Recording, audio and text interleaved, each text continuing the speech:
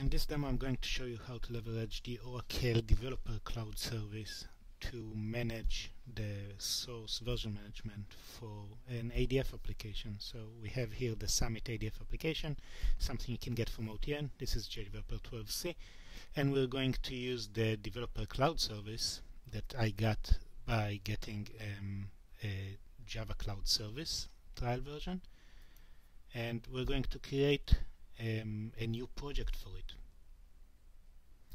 So in the Developer Cloud Service you have the concept of projects. Now projects here don't actually map to projects in JDeveloper. It's not even an application. A project can actually have multiple applications, but in order to keep it simple in this demo I am going to create a new project. I'm going to call it the Summit ADF App project. You can have a description if you want to. Click next. I'm not going to use any templates for this project, and I'm going to use Markdown as the language for my wiki. And when I click finish, the Developer Cloud Service goes over and provision for me a complete environment where I can manage the life cycle of my application.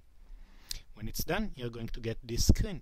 Okay, and one of the interesting things here is this URL. This is the URL to my Git repository. So I'm going to copy it. Okay, and I'm going to use it in a minute. So now let's go over into JDeveloper.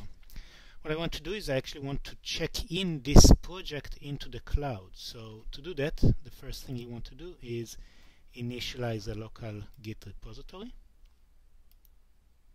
Okay, and then from Git we're going to do add all. Basically add all the files into this repository. Okay, I'm going to say a list of all the files and click OK. Now you have the little plus sign next to all of them because they've been added, and the next thing to do is from here you can actually commit everything. So this will be our first check-in of the project, and we're going to click OK. Alright. So this is now committed locally. Now I need to actually push it to the cloud. So again, from the application menu, versioning, I'm going to do a push, and he's going to ask for a repository URL, which is what you just copied from the cloud instance. Okay, put in your username and password, click next, and we're going to create a master branch with this code and click finish. You can see the progress down here.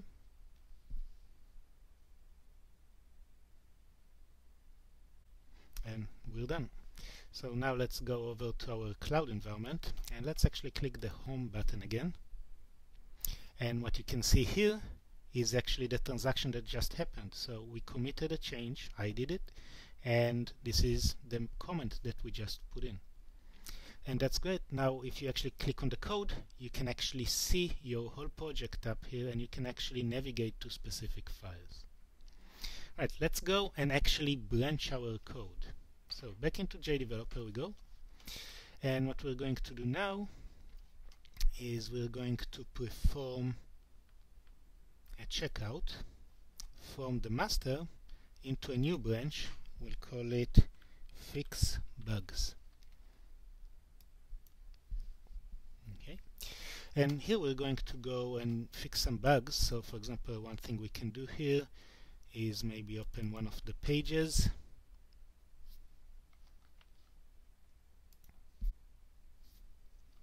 and we're going to change this title from welcome to say hello,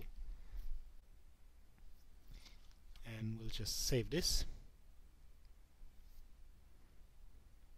Okay, so we can see the indication that there's a change here. Of course, don't forget to open your pending changes window in JDeveloper. It would help you see candidates and ongoing changes. So we can see there's this change. Let's actually add it to our project. Okay, and we can also commit this.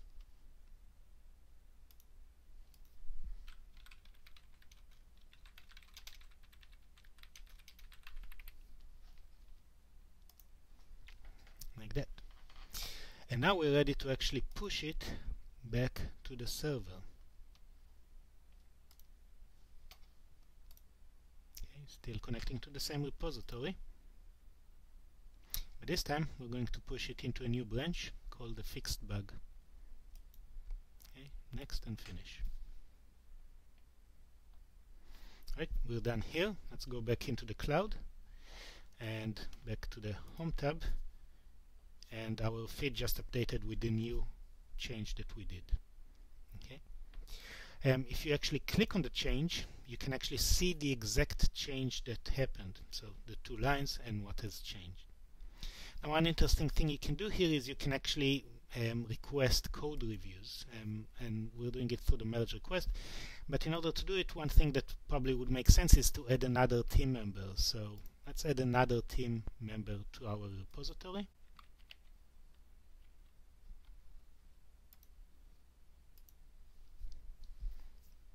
Now we have another team member, and he can actually review our code. So let's go and do a merge request. We're going to create a new request here. We'll call it the hello request, and it's coming from the Git repository. And again, there could be many Git repositories inside this project, and we're going to target the master for this request, and we're reviewing the fixed bug branch. And in terms of reviewers, again, we get a list, and we're just going to actually add me right now, and we can actually add both of the people as reviewers here. Okay.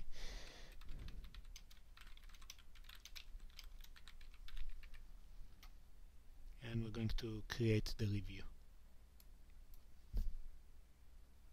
Okay. So here we have it. We got the review tab. Okay. We can see which commits have been inside this review and what were the changes. Okay, and I can look at it and I can say, okay, this looks fine. So I can actually write, looks okay, ready for a merge, and then I can reject or approve. So I'm going to approve this request.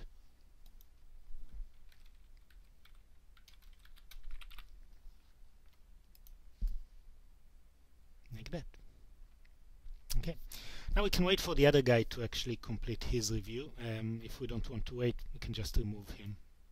Okay, so we'll skip him as a reviewer.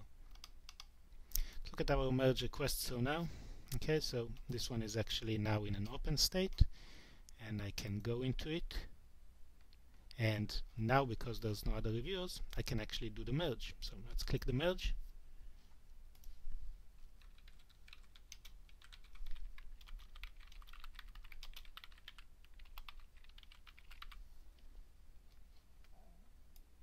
Click OK. Alright. And now if we go back into our home, everything is documented here in our feed. If we go actually to the code, okay, and we're now looking at the master branch, under the view controller, we have the public HTML, and we have the index.jsf page. We can actually see the hello message over here. So that's basically a complete life cycle working with Git from JDeveloper into the cloud and doing code reviews in the cloud.